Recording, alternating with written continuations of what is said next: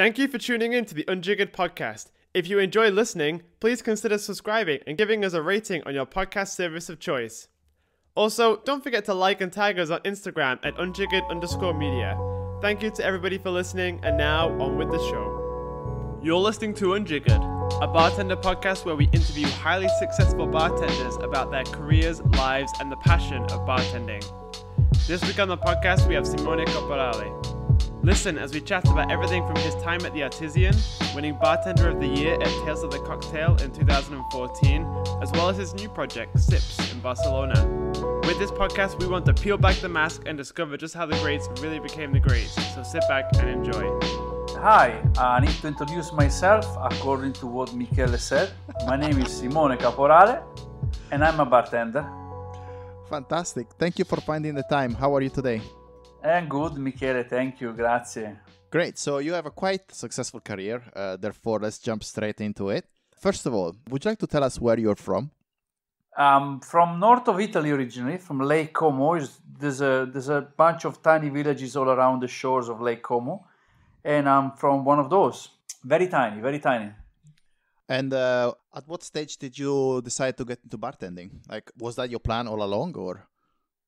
Well, I always enjoyed since a child to serve people on the table, either with food or I remember for my dad, I was always pouring a small shot of grappa every night from the cabinet. We used to have a small cabinet at home with some liqueurs.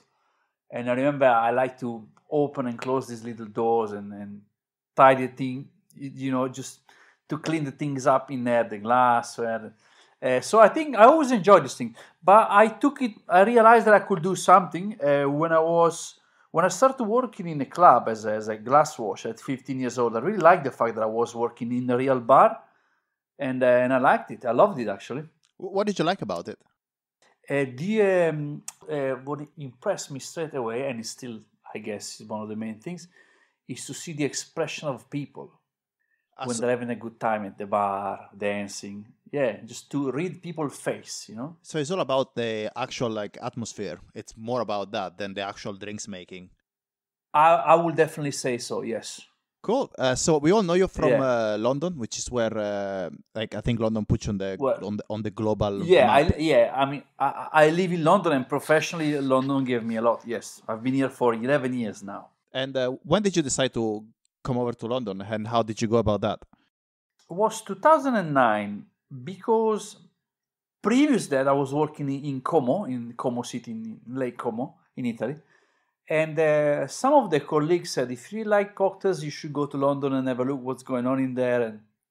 And that's what I've done. With my wife, Melissa, we just came over and we settled down at a pretty young age, because we were 22. I was 22. I mean, not so young, also not so old, I would say. Uh-huh.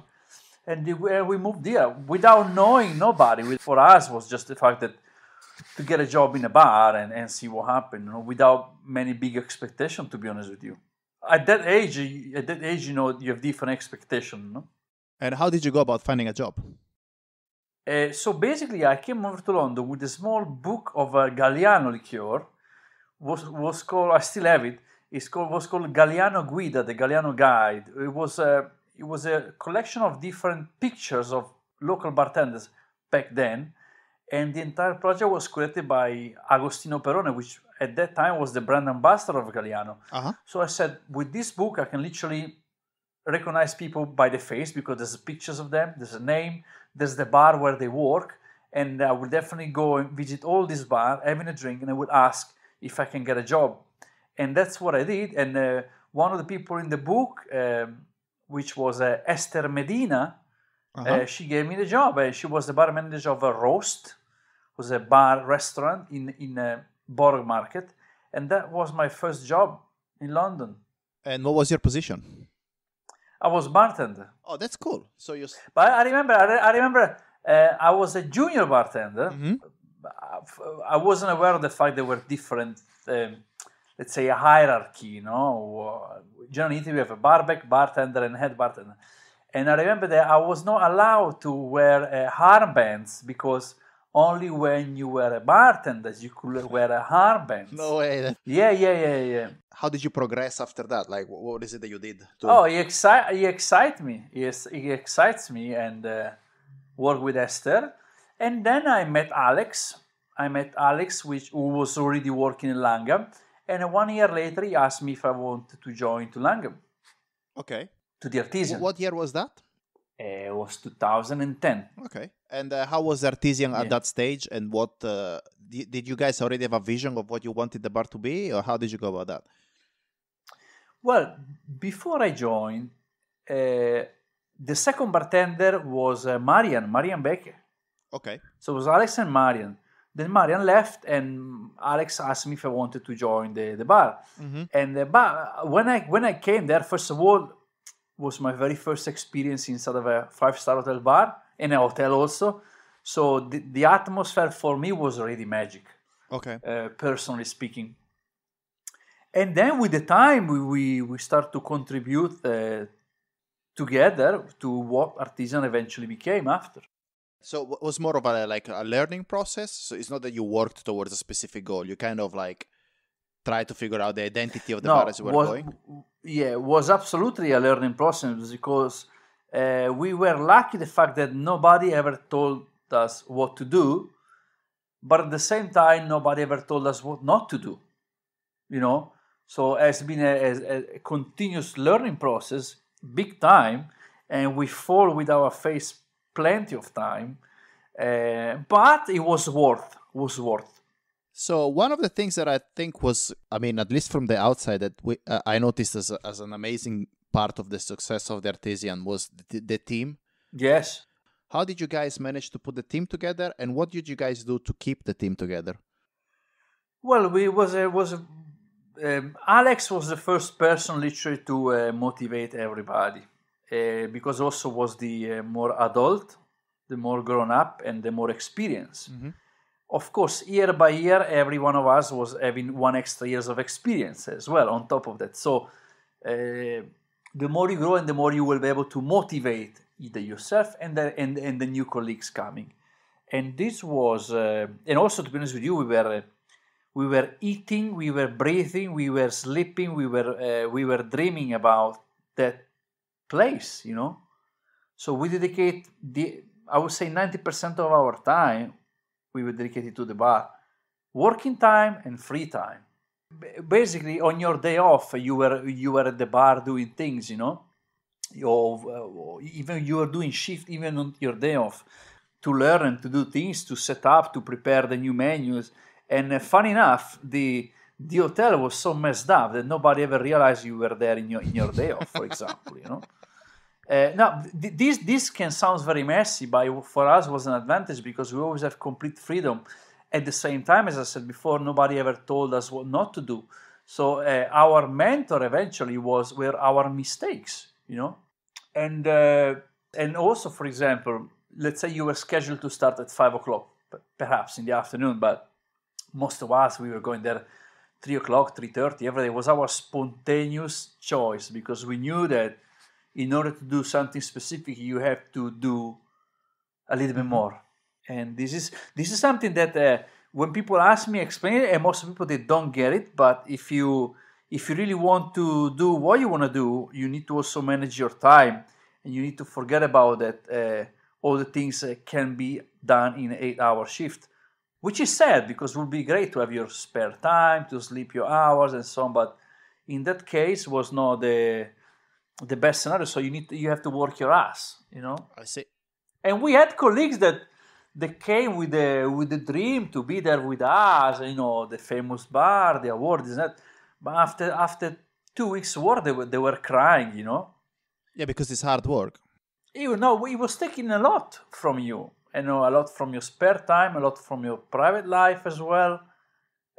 Also a lot from your health, because if you sleep 4 hours a day, and on top of that you drink, because you're young, so your body can hold it, let's say, you are also damaging yourself. But back then we were going to one direction, and the direction was not win another award, not at all. Was the fact to be free to express yourself through the cocktail experience. But so the awards eventually came, but they were never the actual goal. No, and every year we were getting more surprised the fact that we were getting those, because anytime we were getting an award, for example, we were going back to the bar and we were saying to the colleagues, listen, yeah, today might be a special day because of this, but tomorrow is going to be a new day, so forget about what happened today, because eventually most of colleagues start to sit on a pillow of glory, and that doesn't move you any further, especially if you don't know what to do with the glory, How did you guys drive the creative process? Because that was such a big part of what the Artesian was, right? Yes, it was a generous part of what we were doing. So every weekend, Saturday night, which is in theory, in practice is the most tiring shift because you go already the rest of the week over your shoulders. After the shift, around 3 a.m., we were sitting down and we were doing creative sessions. Each of us was bringing a topic or an idea or a solution in the middle of the table, and then we were discussing it together, taking notes and documenting it. And then that as an exercise might be a little bit tough or hard or pointless, especially when it's Saturday night, when you're super tired. But in those 25, 30 minutes of session every weekend, we were gathering material which was enough to make a new cocktail menu, a various number of external consultancy, brand development. We could have done books as well, which we never been interested in back then. So those 30 minutes was the biggest investment of time ever, even though the bar was closed. The bar wasn't making any money because it was closed.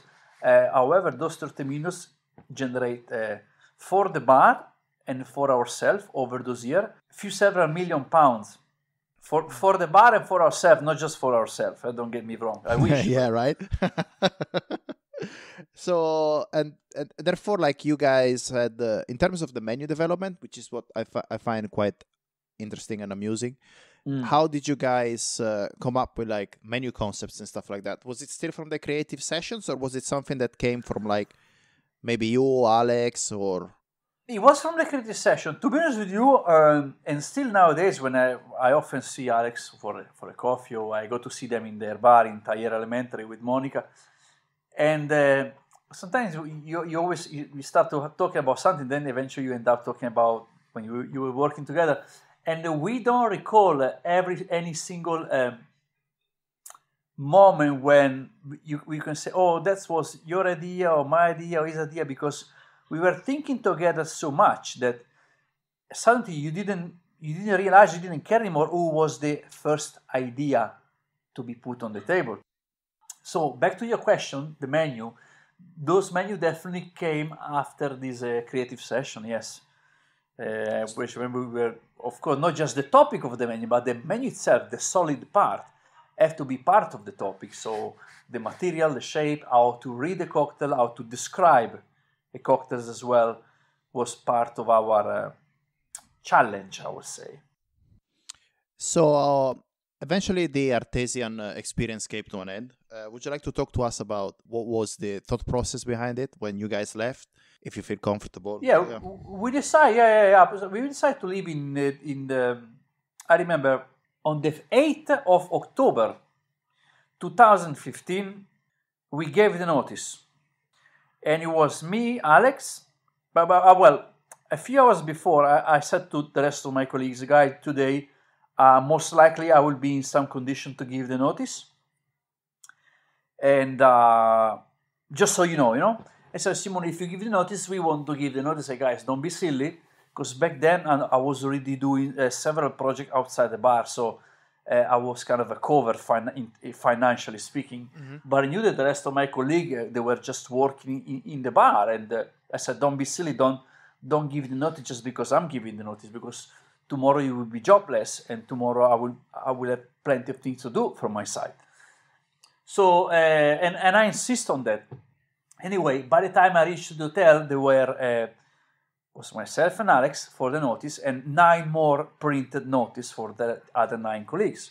And so I said, if you guys leave, we leave. And we gave the notice, and of course the hotel tried to changed our minds. Said, why don't we speak tomorrow? I said, no, there's the notice and that's it. We went back to the bar, and that night was also the night of the 50 best bar ceremony.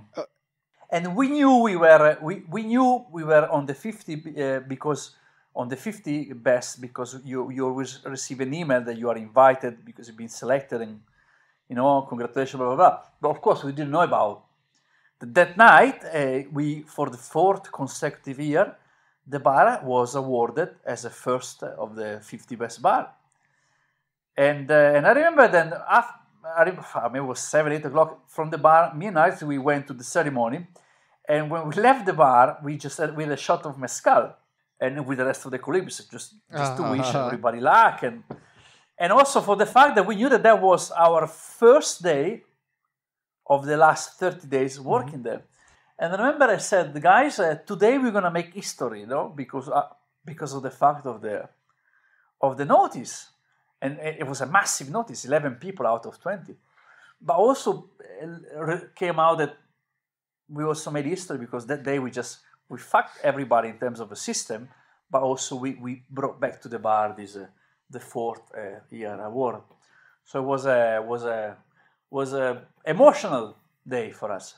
Are you still in contact with the team members from Artesian? Yeah. And all of them actually, what makes me super happy? That any one of them went somewhere else, and any one of them has been very successful.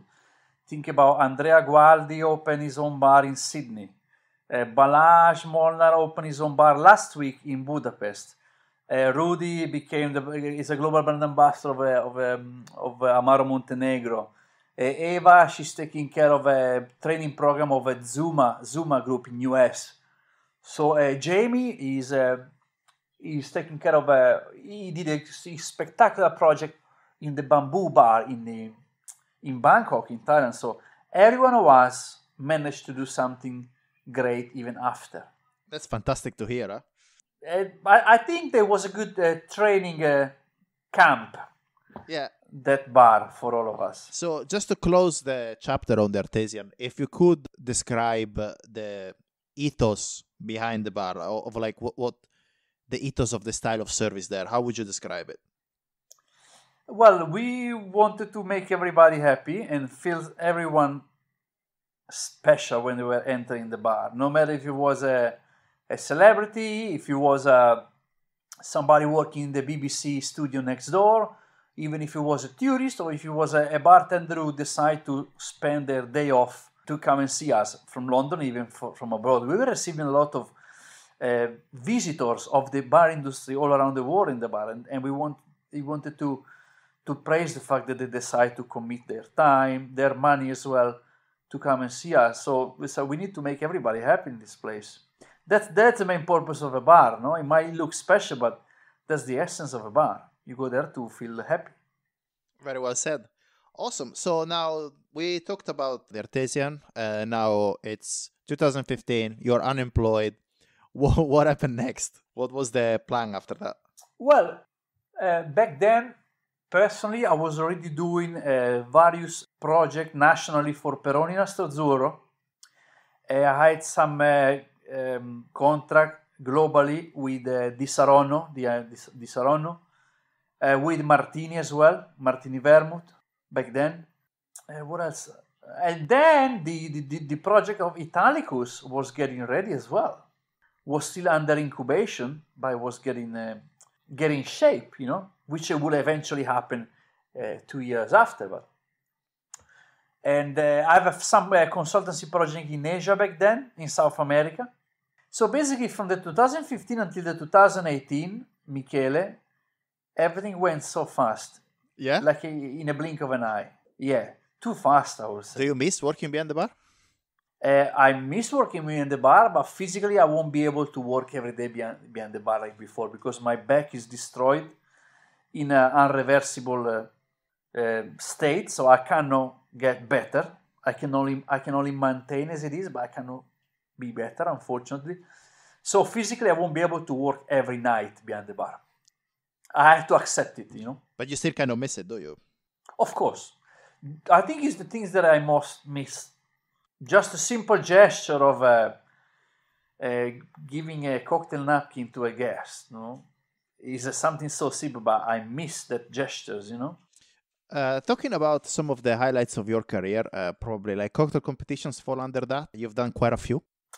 I've done a few. I don't think that I've done many. I mean, compared to some of my colleagues, I haven't done many.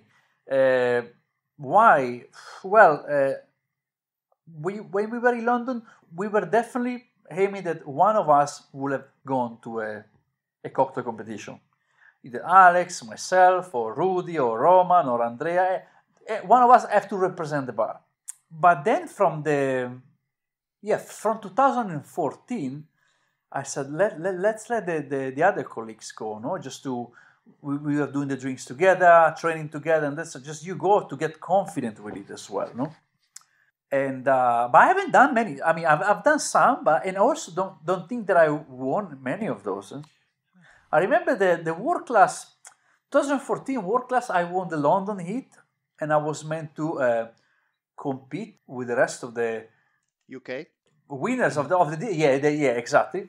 And we were meant to be on a plane from London to New York, do something on the plane, land in New York, come back to London. So the competition was on air on the plane. But very honestly, I said, I've been paroled in the US a few years before. So I was there without visa, and I cannot go to US without a visa. So the judge said, look, we are not going to let you board on the plane for this. So not that they disqualify me, but they say, next year you can start from where you were this year in the world class. And I was very sad about it. Because finally I could eventually represent UK But that summer on the Tales of the Cocktails Arico Spirited Award, I received the award of International Bartender of the Year. So I guess that makes it, does it? Well, no, but the thing is, for me, I was still sad the fact that I was rejected by somebody, which was this competition. But everything happened for a reason, I think. So I have to accept it as it was. In fact, I couldn't go to US neither to the award ceremony because I didn't have a visa. Did you fix that? Did you go to the US? After that, yes. Okay. Because my father was still living there, so I have to sort out my visa in order to go and see him. Now I have a business visa, so I can go there as much as I want. That's crazy though, huh? Unbelievable. Yeah. You get one of the highest awards. You get like the Oscar in bartending, and you can't go and pick it up because of a visa. I couldn't go and pick it up. Yeah. So about going back to it, like, do you see value into competitions? Why did you think that everyone should enter any competition? Absolutely. I think it's one of the best business cards you can have for yourself to do competition. Because first of all, people get to know you, and you get to know many colleagues that eventually you wouldn't be able to meet so many in a day. And then, for example, Alex met me in one of the competition. He was judging with Eric Lawrence, I remember. It was a UKVG competition. He was judging with Eric Lawrence and some other experienced bartender. And I was competing, And I got some of those pictures somewhere in Facebook. And there was a 36 competitor, and my score was 35th. So I was basically, I wasn't doing very well at all, in that competition. But I remember that at the end, Alex and Eric came over because I have a vintage strainer, which was like a silver-plated vintage strainer that I found in Portobello Antique Market. And we started talking about this. Basically, that's how we get to know each other.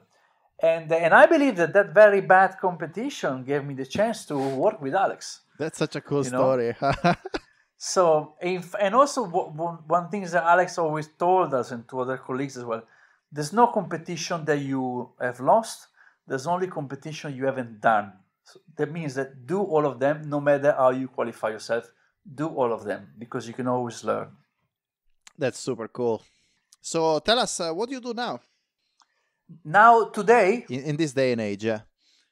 Well, today, Thursday, now I'm on the office speaking with you. But about what I'm doing now, more widely, with Alex and Monica, we are still continuing a consultancy in South Korea. which keeps me busy every month because I go there 1 week every month. Then, together with Alex and Monica as well, we've launched over 1 year ago the project of Muyu liqueurs, which is expanding slowly, but it's expanding. It's available in UK, in Holland, in Italy, in Austria, in Germany, Israel, Croatia. So Muyu liqueur. Then, together with the family of Diplomatico in Venezuela, we have launched another project which is called Canaima Gin. It is a gin. Even though we didn't want to make a gin, but we have to categorize it under the umbrella of gin, is a distillate of the Amazon forest. The fruits are collected by local indigenous groups. The POS are made by different ethnic group of other indigenous group of the Orinoco River in the Amazon region of Venezuela. And the 10% of the sales, not the profit, Michele. Oh, the sales. That's crazy. Yes. Are reinvested into reforesting the Amazon through a beautiful project in Colombia called Saving the Amazon, which I went there myself last Christmas, to see what was going on, and they're doing a spectacular thing with indigenous groups. And we already, by December, we had already planted or commissioned the planting of 470 trees. But by the end of this year, so by the end of 2020, we will reach approximately 2,000 trees. Fantastic. From the sales of Canaima gin. That's awesome. This is one of the projects. On top of that, there is the Flavor Blaster, which has started a year ago. It's this device that produces an aromatic vapor in order to replace what the generic smoking gun has been for many of us. I'm also helping the team of El Bulli restaurant based in Barcelona to write the third already and the fourth edition or volume of the Cocktail Sapiens, which is a sort of a university of the cocktail inside of different books. Keep in mind that there's no cocktail recipe in there, but there's an analytic study of even very holistic of what the cocktail is, what the bar business is, what the alcohol is, what the ice is, and so on. It's a university inside of a book, to be honest with you. That's awesome. And then I think it's it. That's it. That's more than enough. No, sorry. No, I forgot. In fact, in 30 minutes, I have a phone call with the rest of the team. We are opening a bar in Barcelona, the Sips bar, where part of the bar will serve liquid under the measure of a sip, so you can have anything you like in a smaller amount. That's such a cool thing. We will go from a cocktail selection, from an expensive, let's say, whiskey, and so on. Yeah, I actually forgot. My goodness. That's where all my savings went, and I completely forgot to tell you. Jesus. So let's touch about some of those highlights. So first of all, I'd like to ask you about the Muyu liqueurs. So what was the thought process behind it, and how did you guys go about making them? Okay, in 2015, together with Monica and Alex, we went to visit the Amazon region of Peru. We like it a lot. We see so many new things. Everything was new for us back then in the Amazon. And we decided that could be a good inspiration point to express into a flavor. But at the same time, that we could use our skills of create a product in order to bring something back to that part of the world. And in fact, Muyu, and every year, we put an amount of money, and the rest of the project that is made from De Kuyper distillery in Holland, they match their amount of money and goes to a humanitarian or what you would call charity project for the Amazon. And there are 3 different liqueurs. Each of them has been created either by Monica, by Alex, or Simone, which pretty much represent our character, our style, our flavors. And technically speaking, the making of this liqueur is made following the structure of a perfume, which means that you go a core notes, a center flavor, and then you go smaller sources of flavor that complement the main notes. So Monica created jasmine vert, the green jasmine, which have also a Neroli inside, petit grain, sherry, wine. Alex created the vetiver gris, which is the vetiver roots with the Timur pepper and cedarwood. And I created the Chinotto Nero, which is this Chinotto citrus, together with the yuzu, oak moss, cinchona. So you got a citrus one, you got a floral one, and you got a earthy one. 3 different liqueur. But created from bartender for the bartenders. But liqueurs are such a not fashionable category. Why did you guys decide to create a liqueur rather than something else? Well, you're right, there are not fashionable liqueurs because most of people never ask themselves what kind of function they could bring into a drink. And most of the liqueurs you find in the market, they have a flavor, whatever, and they have a very generous source of sweetness. So anytime you put it into a drink, they bring the flavor and they bring up quite excessively the sweetness. Muy liquori have a core flavor, as explained, some other small flavors around it. You got, of course, a little bit of alcohol, then you got acidity and sugar. Saying acidity means that these are liqueurs that have already a natural source of acidity inside of that, which allow to auto-balance the formula of the cocktail. So wherever you put those kind of liqueurs, they will match with the rest of the ingredient. The acidity they can match to a citrus, the acidity they can match to a tannin notes of a vermouth, of a sherry, of a dark spirit, and so on. So technically it is a liqueur, but as I said, the making of it definitely doesn't come from liqueur making, and there is a technical function of the recipe because of this flavor, acidity, and sugar. Generally speaking, most of the liqueur contain between 28 to 30% of sugars, and Muyu contain between 21 and 24% sugar, because there are 3 different. So remarkably less sugar, but not for a matter of a diet, to be honest with you, for a matter of flavor and for a matter of function. That's super cool. And they will be available. Thank you. They're doing well, and they will be available worldwide soon, hopefully. Every year we tend to add some extra countries. Of course, it's not easy because you can be as good as you want making drinks or running a bar, but running a brand is completely different thing. A liqueur brand is completely different matter. But every day, anyway, little by little, things are getting better. But anyway, we didn't make any return of investment yet, for example. So it's still a very early stage. Yeah, you launched what, 2 years ago? Well, less. Less, yeah. 1 year and 4 months ago. Cool. So let's touch upon the bar in Korea. Would you like to talk about that and some of your thoughts about the Korean market? Yeah. Well, we used to have some guests coming to see us in the Artesian many years ago. They were Korean.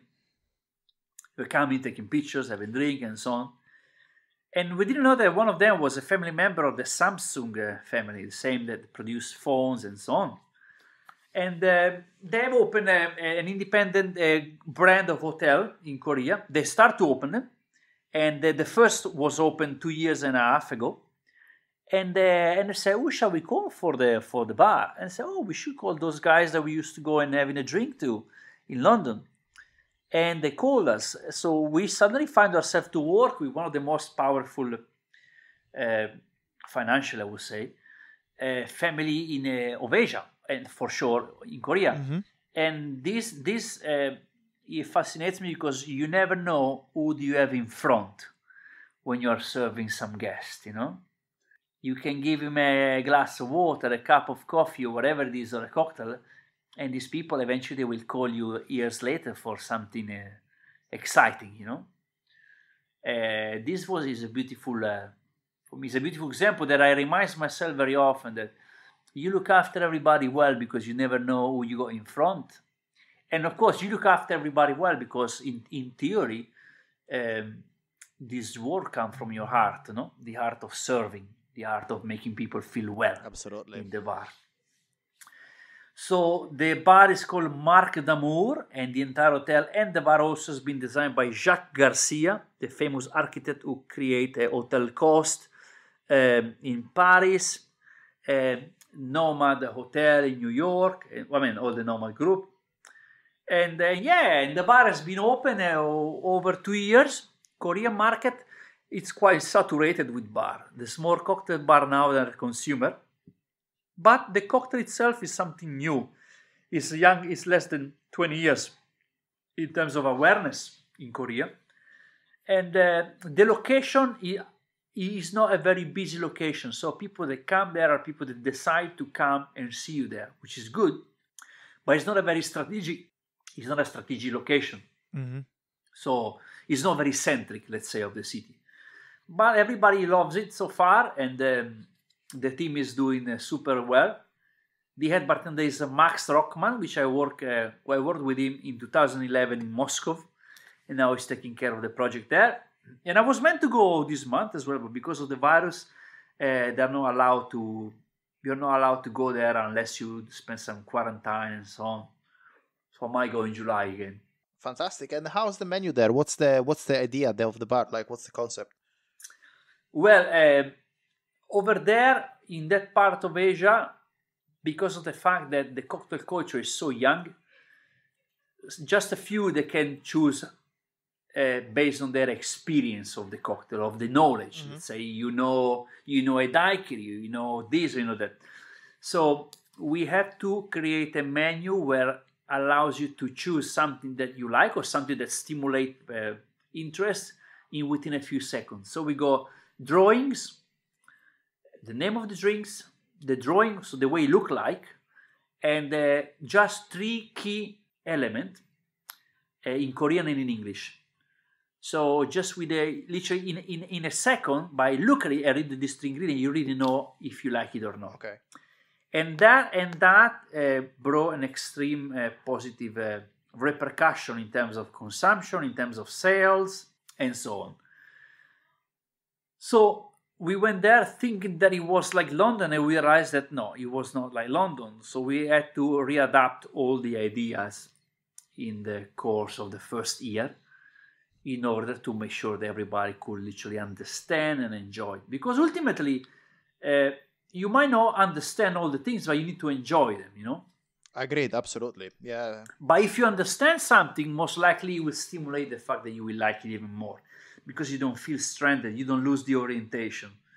And if you disorient a consumer, they might do the wrong choice, or they might not enjoy completely the experience. Absolutely, totally agree. So this leads us to the book, your El Bulli book, which I think is a quite interesting thing to talk about. Yes. So tell us, why did you decide to work with El Bulli? What was the thought process behind it? How did this start? And what's the aim of the book? Well, first of all, what I'm doing is something that I consider important, because as soon as we started doing it, I said, I wish this still could have existed 15 years ago, so I could benefit myself in terms of knowledge without the experience. And now, instead, we decide to dedicate some. Everybody does it for free. It's literally like a sort of like a volunteering things, a very well organized volunteering. The entire project is led by, of course, Ferran Adrià, and the content. Who administrates this content, who receive the information, who organize them, is Luis Garcia, which has been the maître d' and let's say the manager or the maître d' of El Bulli restaurant, which have a beautiful, incredible skills of writing and explaining and teaching. And the contributors inside of it is, first of all, there's 80 people of the El Bulli team in Barcelona doing all this research. And then externally, there is Javier de las Muelas, the founder of Dry Martini, Barcelona. There's Marc Alvarez, which is also one of the business partner of Sips Bar, the bar we are about to open. There's me. There is Manel Veia, who is a very talented bartender in Cadaqués. His father used to also know Salvador Dalí. They have a beautiful bar in Cadaqués. Oh, that's so cool. Yeah.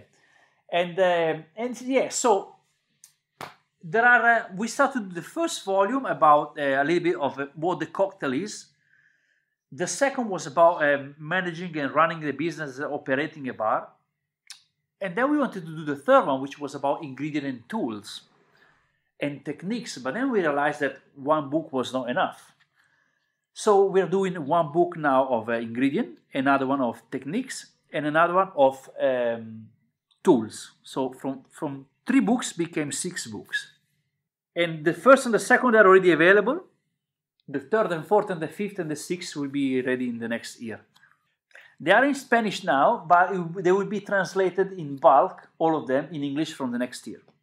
But so the books are more about the individual aspects of bartending rather than having a book that is like your classic book format where you talk about recipes and blah, blah, blah. No, exactly. There's no one single recipe of cocktail in this because we don't see the point to make a book of recipe where you can find millions of books already with millions of recipe already available. Even for free on internet, what's the point? But for example, we got the third one, which is about to be launched. It will have 37 pages about ice, the study about ice, the physics, the chemistry, and all these things. And before this book, the only source of interesting things about ice for bar was the Dave Arnold book, Indeed. Yeah, that's absolutely phenomenal. But for example, this is like, as I said, you can do your university of cocktail. You can open a cocktail school or bar school with these books. Of course, you need to study them before. So it's something that makes me really happy because I've been personally very lucky so far in my work. And I think it's fair to dedicate some time to share these things back or to wants to learn. And also, be a bartender in Europe is quite privileged because you get most of the resources. But be a bartender in other part of the world is not so. You don't have so many advantages, and I think it's fair that we can do this and share it with whoever is interested to know. Absolutely right. More about. That's absolutely right. Great. So we're about to wrap this up. So just a few words about your bar. You talked about the fact that you want to, like, it's going to be called Sips. Everything is going to be available in very small portions. What is this bar going to feel like? What's the kind of vibe you guys are going for? Well, the place will be divided in 2 different areas. Not because we want it, because you have no choice. So, so let's say you have a front bar and a back bar, sort of. The back bar approximately will have between 12 to 15 seats, so very small, and will be very experimental. So you can expect there to see something very bizarre. And the front bar is more casual, playful, of course, funky, where you can have a good glass of wine, an interesting beer, and some cocktails that you are familiar to. Can be some classic, slightly twisted, or some classic untouched, good bar snacks, and so on. So a place where you don't think about it, and then you go in a place where it will make you think, in terms of experience, which it can be also, is kind of exactly the opposite, And we want, of course, the front place will be the one that have to generate the money for paying the rent, pay the salary, and the place in the back is the one that eventually will generate more innovation and creativity things. But of course, we aim to adapt this in both spaces, and it's called Sips. You can also see on Instagram Sips Barcelona, and we are ready. We will be ready in August with the construction work to be finished, and then we are checking if there are the conditions to open the bar straight away because of the virus, or either wait a couple of more weeks or months. Let's see. Fantastic. Why did you choose Barcelona, if I may ask? Barcelona is, to me, is a very young city, rich of colors, rich of culture, super artistic. Think about the artistic movement in there, the color, shape, and art and sculpture. It's on the sea, it's on the beach, and I love the beach. It's still, it's not cheap, but it's definitely much more affordable in terms of investment if you compare it to London. Yeah. And fun enough, then you can end up selling the cocktails at the same price as you will sell in London, but the rent can be 5 or even more times cheaper than London. Absolutely crazy. So the risk there's a different financial risk that you do. But if things go well, eventually the profit can be pretty much similar. That's fantastic. So, and that's why I waited, because if you want to open your bar for the sake of open it and as soon as possible, because people are expecting something from you, eventually you might regret. So I rather take my time, and when you find a good condition, you go for it, you know. Also, all the money that I managed to save in this year with the other work, I put them into it. So I had to be careful in order to where to do it, how to do it, financially speaking, and so on. Because if something goes wrong, everything goes wrong, you know. Yeah, I agree. And I think a lot of times you have examples of bars that have opened with the rush of opening a bar, and then they might end up in the wrong street or in the wrong neighborhood, and they just jeopardize the very existence of it, right? Yeah, exactly. So as we used to have a few years back in the artisanal, we had a lot of freedom, and once you get used to have that, it's very difficult to live without it. So I wanted to be free from the fact that there was no financial pressure that would hold me by the neck. So I rather enjoy and play professionally in a bar rather than be under unnecessary pressure, you know. Agreed. Of course, you're running a business. You're not playing selling peanuts, you know.